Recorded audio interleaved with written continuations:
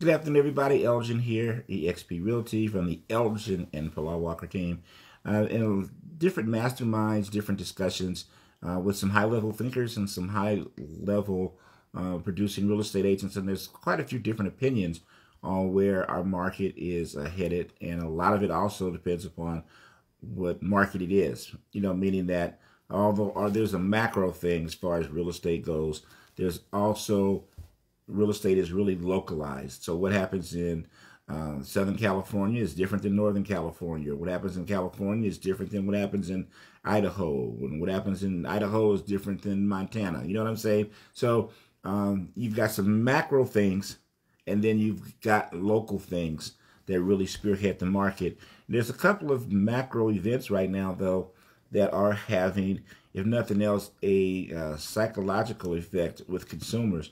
And one that I'm hearing that people have been discussing is just where we're at with the conflict in the Middle East right now. Now, I know that it doesn't necessarily affect us here immediately, but, with what's going on, how that is sounding like it is escalating, markets, real estate markets, stock markets, all of that types of stuff like stability. They like stability and, one way or another, where they can predict where things go and that whole sort of thing. And a lot of that also affects consumer confidence. The other thing that we have going still is that the interest rates are higher than they've been. Now, granted, as I've always said, during the majority part of my real estate career, the interest rates have generally been between 6 and 8%.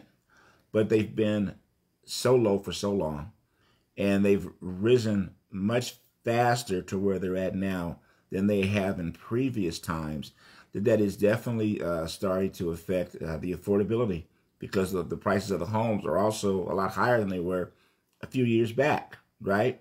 So it is affecting the affordability, but we still have low inventory. We have low inventory, meaning that there's still more people looking to purchase right now than there are homes for sale. But I'll tell you what I'm seeing personally. What I'm seeing personally is, particularly in the areas that I work, the homes that are, say, over $1 million are taking longer to sell. And you're finding more adjustments in that range. The stuff that is, say, below 750, 800, 750, that stuff is still moving.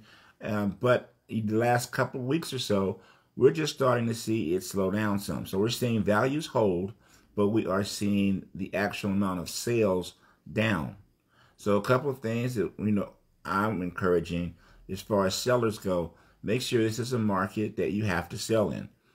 That is something that you really want to do, because you need to price your home accordingly, not give it away, but price it well, and understand that because of the affordability situations, that you may run into some really great buyers that want to purchase your home, but they may need some assistance. They may need help in doing a buy down. They may need help in buy down their interest rate so they can qualify and actually afford the home, things like that. There's some things that you have to consider that you may have to do.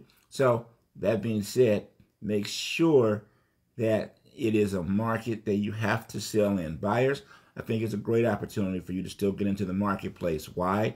Because it is a tad bit slower. So you will have some opportunities. The biggest thing, buyers, right now that you need to remember is that it's not the price you pay or the interest rate you get. It is, can you afford it on a monthly basis? If you can afford it on a monthly basis, and it is a piece of property that you and your family can grow in, that you like, and all of that, get in for that reason. Is there a strong possibility that at some point down the road, you'll probably be able to refinance it and get a lower payment? Of course there is. But that's not guaranteed. And since that's not guaranteed, you want to make sure that you can afford it monthly. All right? Thank you for listening to our update. We look forward to speaking to you again here in the future. Have a fantastic day. From the Elgin and Pilar Walker team.